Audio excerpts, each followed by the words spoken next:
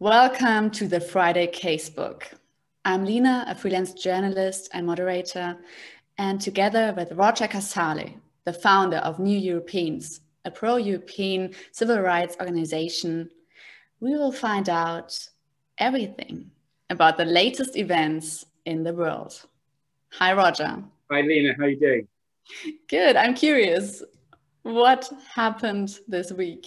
Well, I've got a question for you this week, Lena. Do you know the expression, an elephant in the room? Yes, I do know the expression. It's the same in German.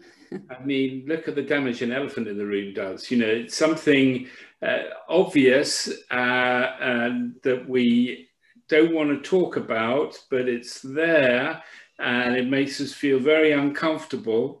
And so this week, I think the elephant in the room in terms of news is our old friend, in inverted commas, Donald J. Trump. And there he is at the CPAC conference, the Conservative Political Action Committee in Orlando, not in Cancun, as some people might have thought, in Orlando. And remember, it was this time last year, when Trump and Pence were saying that they had 15 cases of COVID and that was going down to 0, and it just would melt like the snow and go away like a miracle. And here we are 1 year later, and very sadly 500,000 Americans have lost their lives, and Donald Trump has lost his job.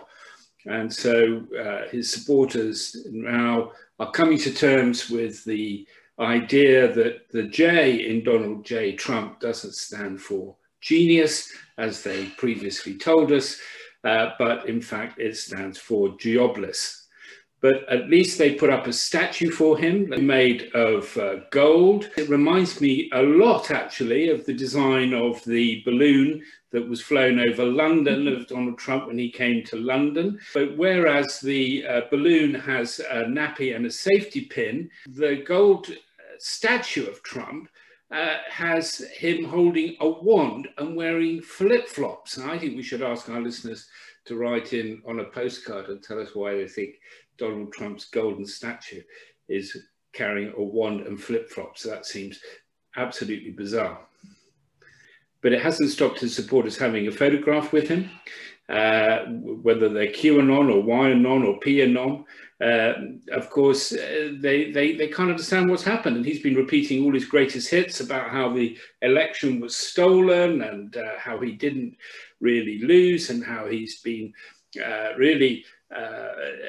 he's a victim in all of this because he's been the victim of a conspiracy. I call it the CDE Anon conspiracy. C for Constitution, American Constitution, that did for Donald Trump. D, democracy, that was another terrible threat to his job security. And finally, E for elections. So the CDE Anon got the better of QAnon, but I don't think we've seen the back of him, and he is an elephant in the room, and we need to understand how you get rid of an elephant in the room and how we stop Donald Trump, or something even worse than Donald Trump, coming back next time, and especially coming over here to Europe. What else caught your eye this week? Well, one of the things that stands in the way of unhinged autocrats when they get into power is the rule of law. And on Monday is the closing date for the consultation, the annual consultation that the European Commission does. That's Commissioner Jourova and also Commissioner Reinders into the application of the rule of law in the European Union. So let's have a look at them giving their press conference. There we have the Statue of Justice in the background giving a high five. We want to give a high five to the rule of law. So fill in the consultation, tick the box that says you're in favour of the rule of law. If you want some more ideas about answers, visit the New Europeans website, but stand up for the rule of law. One person who's been tripped up by the rule of law, of course, is the former president of France. I'm afraid, although he's got friends in high places, Mr. Sarkozy, I mean, I know Mr. Barnier has been out and about talking about his decade-long friendship with Mr. Sarkozy and what a good chap Sarkozy is. He's definitely on the naughty step this week for trying to bribe a judge to stop the judge looking into an inquiry about Mr. Sarkozy's campaign finances. So he's a little bit in trouble as well, and he got the shock of his life when he went to court because he wasn't expecting the judge to find him guilty. I mean, that completely wiped the suntan off his face, and he is now appealing. But he's got another case coming up next week, and let's have a look at him. I think this is on his way into court because he still has a smile on his face. Well, we can't tell for sure because he's wearing a mask, but what you can see behind him is the sign pointing to the naughty step. After this rather dark story, is there someone you would like to highlight in a more positive way? It is a dark story, Lena, that one about Sarkozy. I'm glad that you've used that word, because if people see former presidents of France not obeying the rule of law, what chance is there to get everybody else to stand up for the rule of law?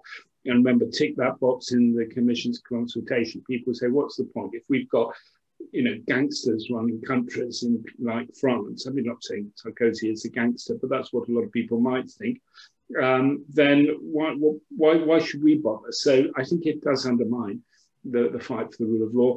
But you're right, there are bright spots too, and there are people who stand up for democracy and human rights and the rule of law, not just in the European Union, but outside the European Union.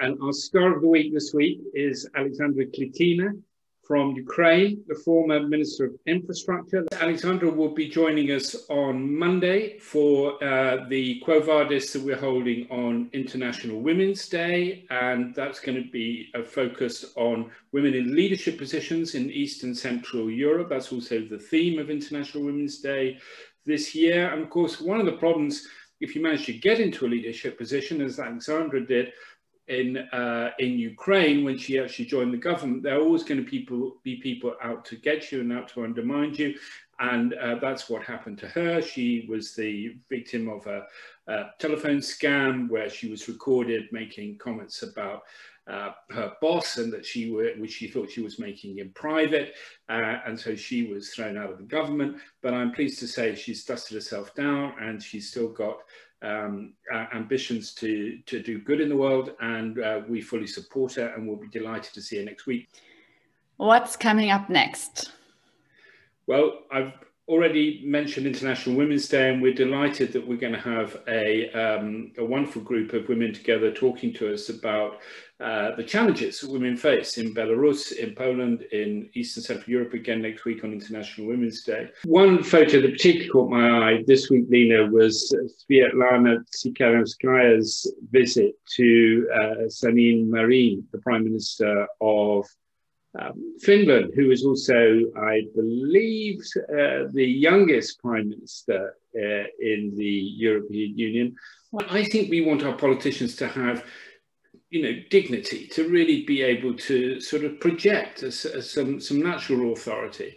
I thought that was a terrific photograph, and nice to see the two of them together, both of them wearing their masks, unlike Donald Trump. And let's hope this is a sign of things to come. I mean, we need to see a new face of leadership in the world, and maybe this is it. Thank you very much, Roger, for this Friday Casebook. Like you, I'm looking very much forward to International Women's Day on Monday. What is really interesting, and what we also talked about during the last Friday Casebooks, is that many female activists are on the forefront in, for instance, Belarus, fighting in really challenging situations for their rights.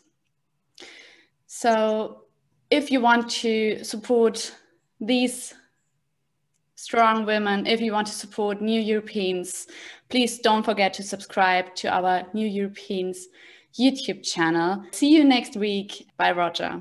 Bye, Lena. Bye to our audience. Thank you.